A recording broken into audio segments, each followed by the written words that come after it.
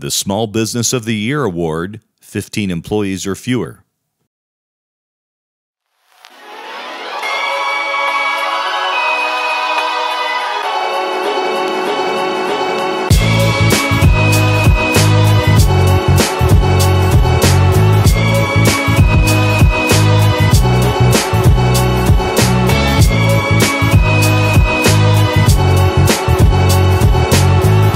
Lerch's Donuts was started in 1933 by my great-uncle John Lerch. The story goes that he wanted to sell donuts and make the bakery things that he needed for his store, and he never really got a chance to make the orders. He just kept making donuts. So that was the beginning of Lerch's Donuts at the Wayne County Fair. John Lerch Jr. took over the business in the late 50s. He actually built this trailer that we see behind us, and his idea was to take it to all the fairs. His first fair got rained out. He came back to Wooster, kind of defeated, but found a place to set up with Hawkins Market. It was a handshake agreement, and they've been with the Hawkins Company for the last 50 plus years. Most recently, in the time we've had it, everything's about quadrupled.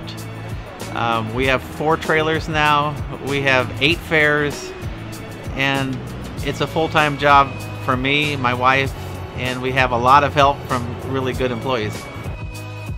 Well, one of the most important things we do as a business is have fun.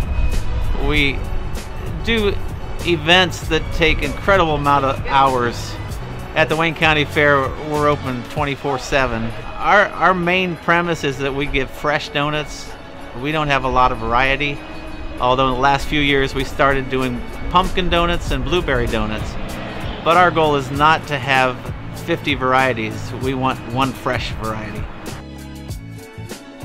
Our customers are kind of unique in that some of them are here nearly every day, and some of them haven't been here for 20 years.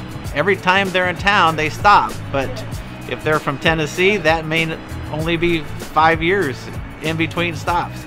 So it's fun to hear the stories of when they were youngsters and they remember that at the fair that they got donuts and the stories that they told. It was really unexpected to be nominated for this. There's excellent businesses in the area, and I had no intention of being part of this, but we're just delighted to be part of Wayne County, and thank you. Congratulations, Lerch's Donuts.